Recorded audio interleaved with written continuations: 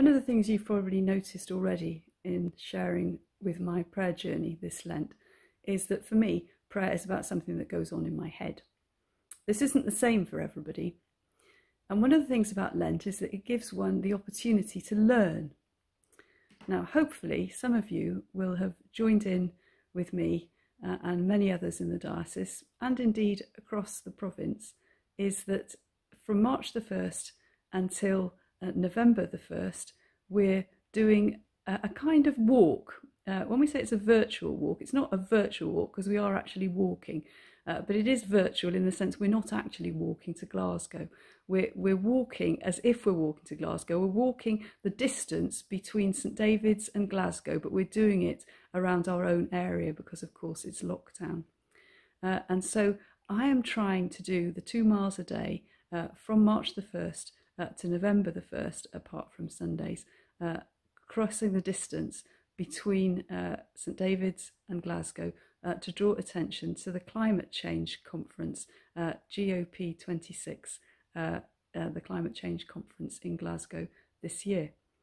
But I'm also going to try and learn about prayer walking so that I can take prayer out of my head and into life. Because God isn't in my head.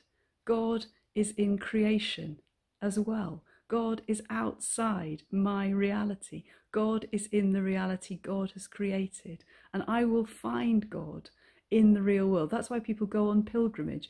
And after our year of discipleship, we are going as a diocese to have a year of pilgrimage. And I'm going to start learning how to do that in this Lent as I practice prayer walking.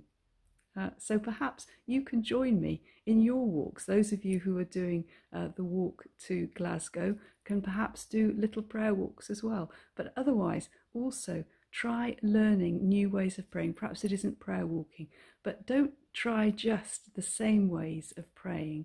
Learn different ways of praying. Those of you that perhaps haven't tried praying in silence or repeating arrow prayers, or using the office, i.e. morning and evening prayer, or saying Compline, or repeating one word, or using a scripture verse. Try praying in a different sort of way this Lent.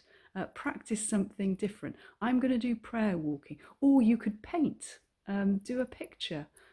Try expressing a prayer to God by using painting or drawing. Try a different sort of prayer, experiment, or just sit in silence. Or do it just in your everyday tasks. Today, ask God to meet you in a new way, in a different way. Ask God to surprise you, because this is a relationship and not a hurdle to jump over, not a task to complete, not something you'll get a certificate in.